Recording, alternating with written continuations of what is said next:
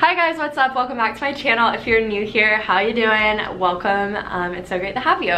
My name's Asselin if you are new here, and I upload 2 to 3 times a week, and I basically just make like a bunch of lifestyle content and fitness and beauty and fashion a little bit, vlogs, college, all the good stuff. So if any of that interests you, definitely subscribe down below. It would mean the world to me. I have a feeling you guys are probably like screaming inside, or at least some of you are, over the fact that this video is finally being made. It is very long overdue, but it has taken some time and work to figure out. So I really hope you guys like it. Be sure to give it a thumbs up if you do, and let me know down below. So about 8 months ago, and maybe it was like 7 months ago, let's say, I got really bored over Christmas break from college. I was at home and I was like, you know what? I've seen all these little aesthetic pictures of collages of quotes from VSco and Pinterest and all this stuff, and I'll like insert all those around me so you guys can see what I'm talking about. And I was like, you know, it'd be really cool to have one of those as like my background that was sized for my background on my phone, instead of using one of them and it getting cut off. And it'd be quotes that I want, and it'd be also pictures of me and my friends and my boyfriend and my family that are also in the collage along with the quotes. So I got to thinking, I did some playing around. I spent probably 8 or 9 hours in total, not consecutively, but in total, making a background that looks like this. And it was my background up until a week ago when I finally made a new one. And it was my background for that long because I didn't get bored of it, which normally never happens, but I didn't get bored of it because there was so much going on and I just thought it was so perfect. And I also didn't change it just because it took me so long to do the first one.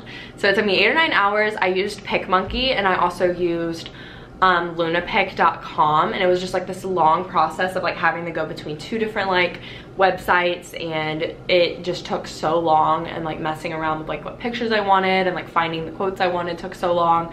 What I was doing on PicMonkey, you needed to have a subscription that you like purchase to use it, so I didn't want to film this video and like show you guys how to make it through PicMonkey and Lunapic, because in my head I was like, you know, there's got to be an easier way to do this that doesn't take this long, that's all in one place. I didn't have time to do this during the school year, so in the past like month and a half or so, I've been promising you guys in the comments, like I swear I'm gonna make the background video at some point, like I just gotta find the right app to do it. And so I have been downloading a bunch of different apps on my iPhone, trying to figure out like what the best way to make these backgrounds is. And I downloaded a bunch of different ones, but none of them were really like that great. They didn't have like every function I needed on it and all that stuff. One of you guys though, I was messaging, and you mentioned to me that you had downloaded this app called Over. I don't remember your name, so I'm sorry. But she was like, hey, like I downloaded the app Over and it looks like it might do what you're like trying to do. She was like, I haven't played around with it, and I'm sure like you can probably figure it out if you want to try that out for making the backgrounds. So, because we were messaging about how I made the backgrounds, and I was like, look, I'm trying to make a video, but I'm trying to find a way where I can do it all at once. So then she told me about this app. I go on the app, and like within 5 minutes, it all, like I know it's all gonna work. I can do everything on the app to make these backgrounds. This is what my current one looks like right now. I kind of just have like a bunch of pictures. I have some of my pets. I have a bunch of like with family, friends, quotes, all that good stuff. And today I really just want to go through with you guys and show you the process of how I did all of this. And I've already done the screen recordings for this, but I'm kind of mad that I already did them, because it's going to be hard for me to like go back and like talk through what I did with already recorded screen recordings instead of doing it as I do it, if that makes sense. So let's get a roll on this. I am going to first start with the first step. The very first thing you want to do is go on Pinterest or VSco or any like photo app like that that has all kinds of different like quotes and stuff on it, and you guys need to find quotes that you like. If you're not following me on Pinterest, you should be. I think it's just Abby P. Asselin or something, but whatever it is, it's linked down below so you can follow me on there.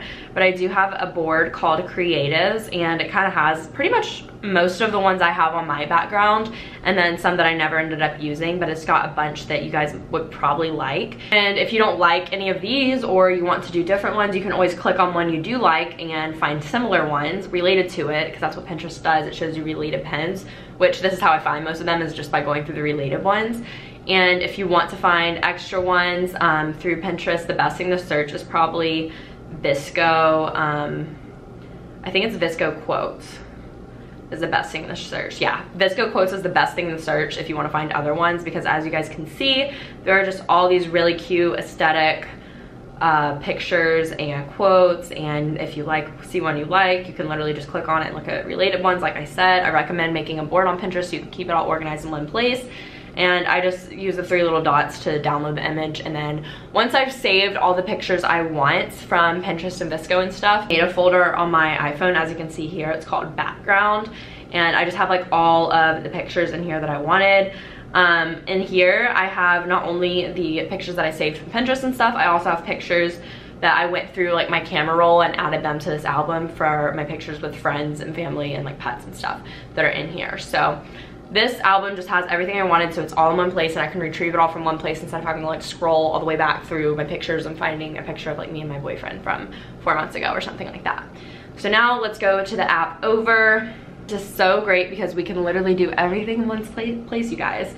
And you're gonna start by clicking on this little plus button, and I do transparent. I don't know why, but I just feel like that's the thing you should do for this. It says choose a size as soon as you do that. So you click on the size at the top like I just did, and I looked up iPhone XR lock screen size, and whatever came up for that is what I put in here. And it still doesn't fit all the way. Like, it cut off so much of my picture just because of the way the freaking update like does the lock screens. It's so annoying. My actual background is not the size that I put in here, just because I ended up like shrinking it in the long run to fit, and there's a little bit of black space around it, but it's not like you can tell because the screen is black, if that makes sense. So in order to make it fit, I had to do that. All in all, I have no idea. I tried so hard to find the true iPhone XR lock screen size that would make everything fit, but it's just the way the phone resizes things when you make them your background, so we can't really help it. But you do that to make the size for your transparent background, and then once you do that, you would have a transparent background come up in the size that you need. And basically all you do once you get in here is you just click on image, and then you will go to the top where it says all photos, and then I just go to my background album, and then in there I would just like click on a picture. I started off by choosing all of like the people pictures, so all of the pictures of like me and a friend or whatever, and I started off by getting those. As you can see, it's gonna pop up in here like this, and then what you're gonna do is you're gonna scroll over to mask, and mask basically just erases backgrounds and everything. So what I did is I would just kind of go in and do this and kind of like get all of this stuff out. So I'm doing it really messy right now since it's like I obviously have the actual thing in here, but you can like zoom into it and like get really close and whatnot. And there's some pictures where I wasn't really picky with the background. Like, I didn't go like all in each little crack and crevice, and I didn't care that much about some of it. I find that certain pictures, it looks good when you do that, like if you and the person are really close together, but other pictures it just doesn't really, like, it doesn't matter. So anyways, once that part's done, you click the little check mark, and then you can move it around. What I will say is doing this for a while will make your phone really slow, so you might have to like kill it and then like not work on it for another day and then like go back to it, because it does get really slow even if your phone's charged.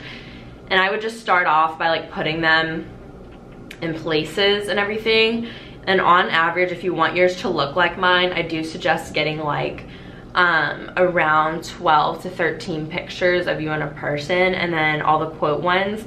You can do as many quote ones as you want, just depends on how long and short they are and like how much space they take up. So yeah, I would basically just do all of the ones with the people, place them somewhere, and then once they're all on there, I kind of put them in their spots. As you can see here, it took a lot of moving around. I didn't get it all done right away, and it's hard. Like, if you have a hard time clicking on something, like see how I'm trying to click on the lip one and it just keeps on clicking on this breathe one, you go to your layers, and if you just click on the one you're trying to get to, like I'm trying to get to this one, if you just click on it, it will take you to editing that particular one, and then you can touch and move it around and stuff. But anyways, like that one, instead of making a circle, I outlined the lips because that was the shape that was there whenever I did the mask portion, and that was just what worked best for me. And I recommend trying to find quotes and stuff that are all within like a similar color scheme, just because it looks really weird if you have like a bunch of different like harsh colors in different areas. Like, I tried to do all like light pinks and yellows and light blues. It's very pastel colors just because that was what worked best. For the ones that are backgrounds and not quotes, like, so there's 3 things you need to find: pictures of you and your friends or whatever, quotes and stuff of that sort, and then like background wallpaper type of pictures, which is like as you can see in here, like the blue stars and the pink stars and the cheetah print and the white with the yellow stars and the leopard print and the snake skin. All of those you can find on Pinterest too. That's where I got mine. And basically those, I just made like a giant oval. Like basically instead of making them like a giant rectangle, I made them a giant oval. And I kind of did those last. So I did the people pictures first, then I did the quotes.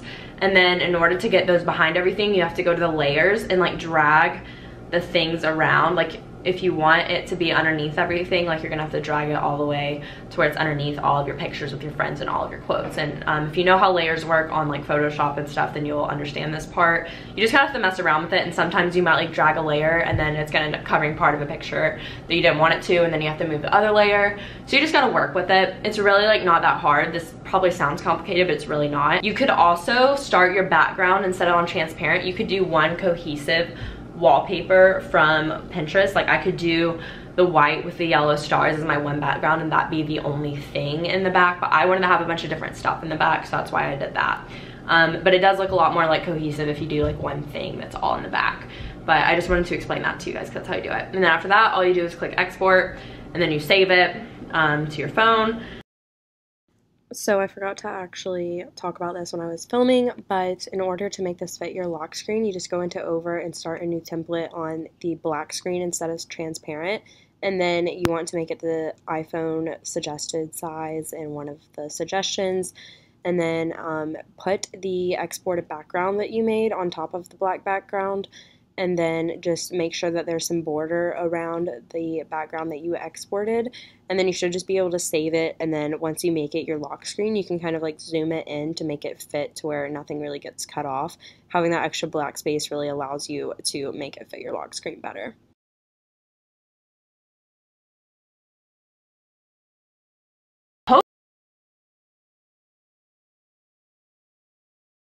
Hopefully that was a good tutorial. I don't know, it was so hard because I like kind of just did another screen recording and I already have a ton of screen recording, so I'm going to try to match everything up. It's probably going to take forever to edit, but I hope that it is helpful and shows you guys how I make these, because I know you guys have been going crazy asking me about how I make them. I know some people just make them and keep the pictures their normal like squares and rectangles without like resizing them and masking them to just be like an outline of the subject of the picture. But I personally like the shapes just because it like makes me be able to put things together kind of better in a way. I don't know, that's just me. You can mess around on the app and obviously figure out like what you like and what your preference is. But like I said, I have my Pinterest link down below, and I believe my VSCO is down below too, but I don't really have anything on my VSCO you could use, and I didn't find anything off VSCO, I just used Pinterest. So definitely be sure to follow me on social media and give this video a thumbs up if it helped, because I hope it did. And let me know if you guys liked it, and I will see you guys in my next video. Thanks so much for watching. Be sure to subscribe if you're not already, and I love you guys so much.